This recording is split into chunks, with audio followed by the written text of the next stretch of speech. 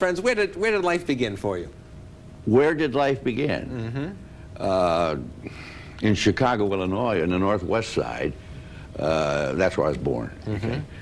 And my uncle played a guitar, and I don't think I was, what, six, 7 years old, and I played a little banjo uke. Started on the banjo uke. What was your childhood like? I mean, were you into sports or any activities? Or?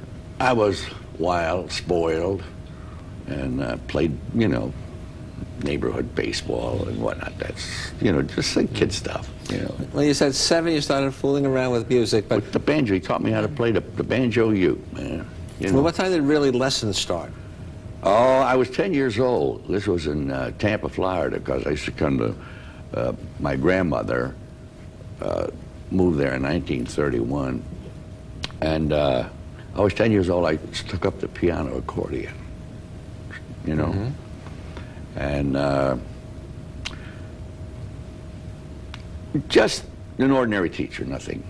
Did you go to formal education, any colleges for music? Yeah, after the Second War, I had time coming on the GI Bill, and I went to the Midwestern Conservatory, okay? Took up the organ, and I took up the accordion. And Andy Rizzo, who was a great, in fact, he's the one that taught Art Van Dam, right? And I just got a card from Art. He just come out with a TV like we're doing. Oh, great. Right.